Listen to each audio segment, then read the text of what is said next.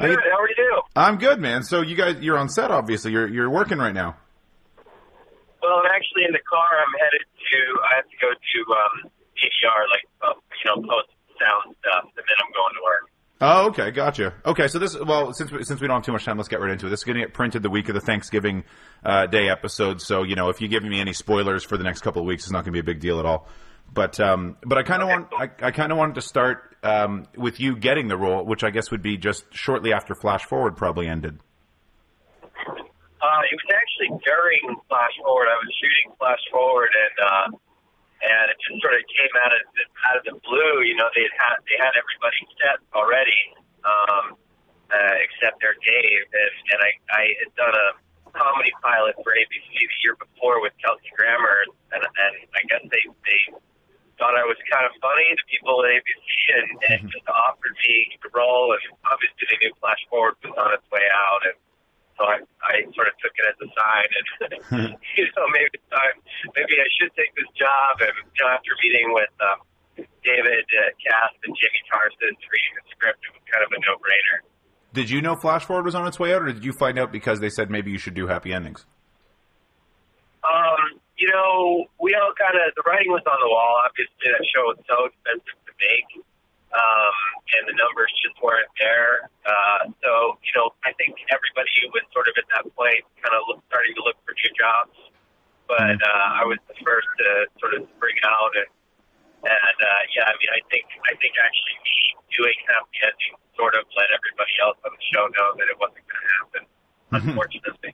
Right. I love that show. I thought it was a great show. Yeah, it was a cool concept. It was too bad it couldn't. I don't know, but I guess it worked out for you pretty well. And at the end of the day.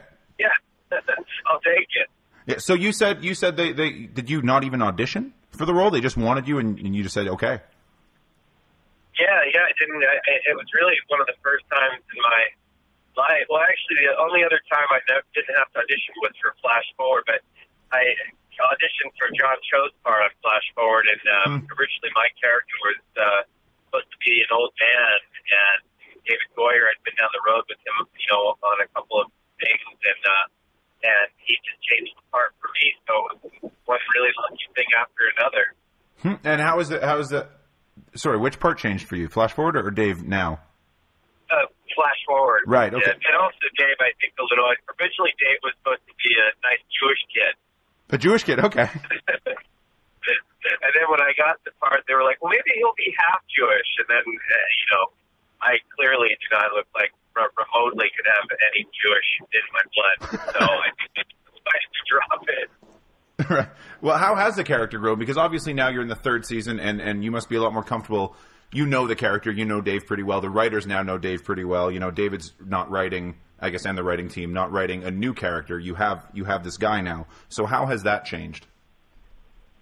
Well, the whole first season, obviously, with any show, and I think especially for us, it shows kind of have to find itself, find its legs. And, for me personally and for the character of Dave, the whole first season, we just dealt with that being left at the altar relationship stuff, and didn't really get to find the funny in Dave, I think. And I definitely think last year we started to crack into actually that, Dave may actually be the kind of the craziest character of all of them in its own weird way. And, it was great to finally kind of move past the initial premise of the show and be able to move into character.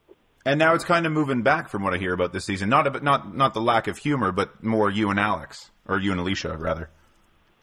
Yeah, it's no secret that Dave and Alex are going to be back together at the beginning of the season. That's kind of the whole first episode deals with. And I think it's great because, I think Alicia would say the same thing that I just said about her character, and that, second season is when they really started to explore the funny of Alex. And I think now to see these two characters together is just going to be really fun for the audience and something that they haven't seen yet because we've just been in strike.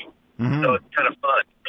And how are you and Alicia doing together now? You're obviously getting to play off each other a lot more than you probably used to.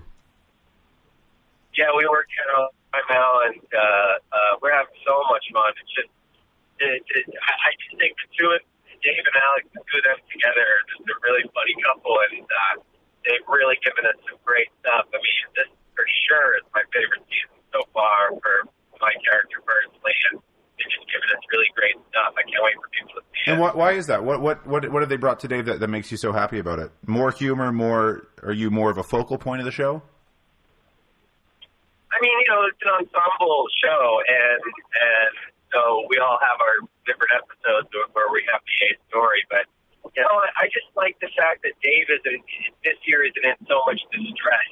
I mean, he is in his own weird, different distresses like he does. He sort of focuses on strange things and becomes obsessed with them. But, it's coming from a much sort of happier place for those two characters, and that's a lot of fun to play. Mm-hmm.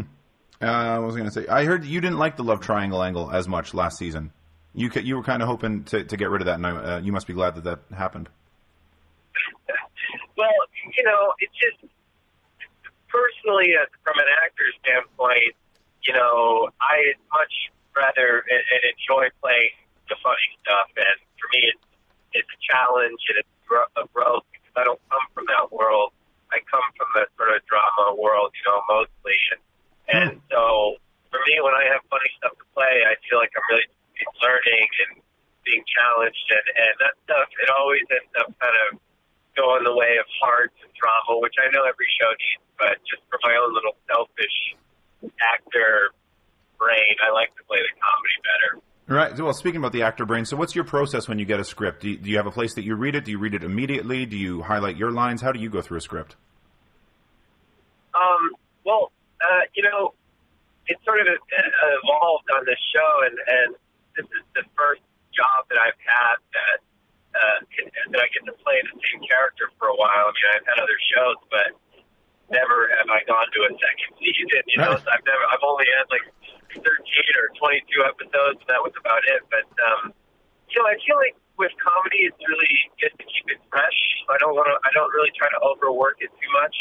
And the nature of our show is so loose, and we improv a lot that I don't want to get too married to stuff. So I keep it pretty loose. I mean, I used to be that actor that worked, through the script over and over and over again before I get to set. And sort of, I think my castmates who come from improv comedy and sketch comedy have taught me that, sometimes it's a lot funnier just to keep it real loose, and it kind of keeps you open to, to what's kind of thrown your way when you're doing scenes. What is there any improv scenes that you were surprised that maybe made it into the final cuts from last season that people would recognize? At least for your character? From last season, I mean, I guess we're going back quite a ways now. It's so much that, and we really do improv a lot, and we'll add little tags that kind of every scene has a little bit of something that we've thrown in. So nothing really stands out in particular. I mean, I just think that we kind of bring our own language to the show sometimes, and I think that's what people respond to, and it's just nice to be a part of that. Well, speaking about your own language, let's go there. Let's go to the Thanksgiving Day episode, because I hear you're 1/16th Navajo, as we learned a couple, I think it was this season on the show. But I hear you kind of go off into your own thing, I guess, which will be next week's episode. Dave manages to experience the entire plight of the Native American in one 22-minute episode of Happy Ending. Pretty funny. How is that for you as a challenge? Because you want it to play it funny, obviously, but you also want to, give the culture some respect as well. So that's got to be a weird balance to try and do. Yeah, well, Dave completely believes in this fact that he's 1/16th Navajo, and the idea of the episode is that he wants to show everybody what an authentic Thanksgiving would be. So he sets out to get some quahog clams, which apparently were eaten at the first Thanksgiving, and that sort of starts the adventure. So, the one thing about Dave that I really love is that he's really earnest. He's not. He may be a little bit dim sometimes, but he's very earnest, and he believes in what he's doing, and that's kind of what the comedy of that character is for me, and I think that's directly translated into this episode. So I definitely think that earnesty is what sort of avoids it, mocking a culture or using that, to make fun of. It's more about how he reacts to it, the thing to make fun of, rather than the culture itself. Right. And so if that's the A story, the episode of B story here is this reality show where you are really bad on camera, as we've learned from the commercial at that one point, and you got this crazy wig and everything. So why don't you talk about that for a second? Yeah, so the B story of the episode is that most of the gang actually met on a reality television show, and it's pretty. I mean, we even acknowledge the fact that I think Penny has the line like, "How come we've never talked about the fact that we met on a reality TV show?"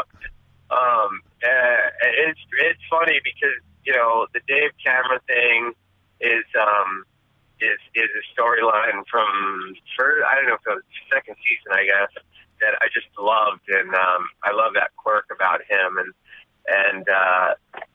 so yeah, you get to see how uncomfortable Dave is dealing with that sort of late adolescence as well as being uncomfortable in front of the camera. So is that easy to act? It's really funny. And to act bad? That's easy for you? Okay. Well, that came out wrong, but you know what I mean. Yeah, no, I mean, look, it's fun when there's a challenge and sorry, I'm just checking into Paramount. Give me one sec. Yeah, sure. It's fun when when you get to play awkward, or I think so much in comedy is not being afraid to look silly and be vulnerable, and I think I really yes sir, thank you, and I think I try to incorporate that into Dave. Mm-hmm. Well, since you're pulling into the lot, I don't want to take up too much of your time, but I do want to talk about, just for a second here, you play another Dave in a movie called Teddy Bears. Ned Beatty's in it. That's got to be pretty cool. Yes, it was really great. I actually saw it for the first time the other day, going to a screening, and yeah, it was funny. I got the role in the movie, and I said, "Does he have to be called Dave?" Because I'm having people stop me in the street and stuff now, and they're like, "Dave," and Dave is it's one of those funny names. I don't know why, but I find it funny. So I asked if I could not be Dave, but they were pretty married to it.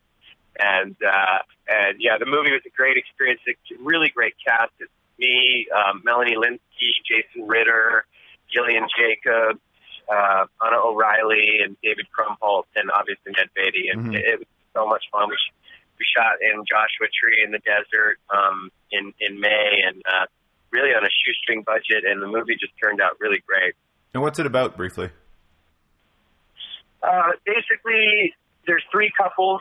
Me and Anna O'Reilly are a couple. Gillian Jacobs and Jason Ritter are a couple, and David Krumholtz and Melanie Linsky are a couple. And David Krumholtz's character, before the movie begins, his mother dies of cancer.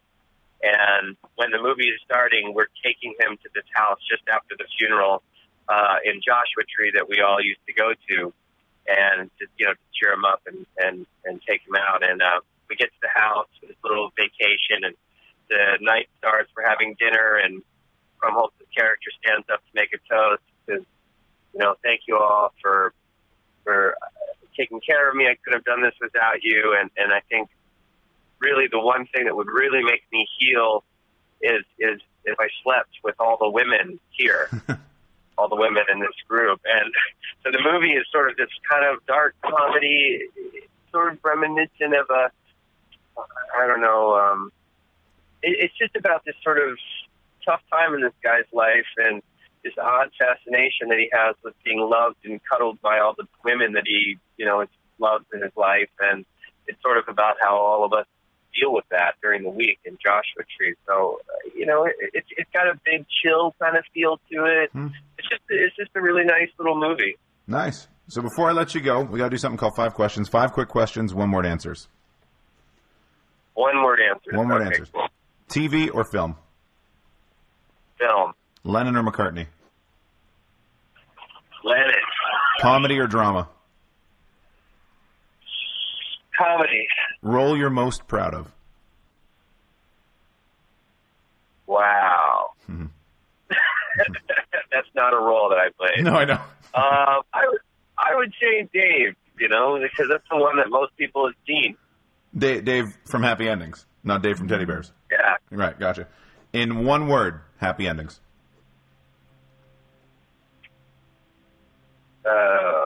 Insanity. Nice.